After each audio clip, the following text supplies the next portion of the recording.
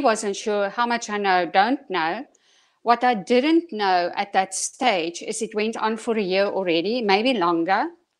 What I also didn't know, it was organized by a man that I met 10 years before that time in a romantic relationship. I wasn't very happy with him. Over a period of 2 to 3 years, he on numerous times tried to infiltrate my business and take it away from me until I broke off with him in total.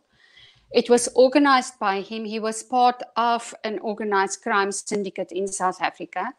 And that's how they planned it. So they were a bit more target orientated in the sense of they built a house across the road from me where I lived so that they could have my movements in their eye all the time. They stayed very close to me without me knowing. Only afterwards, when we went through what happened and what I've been through, did we realize that I was actually watched easily a year before the time, if not longer, to catch up with my movements.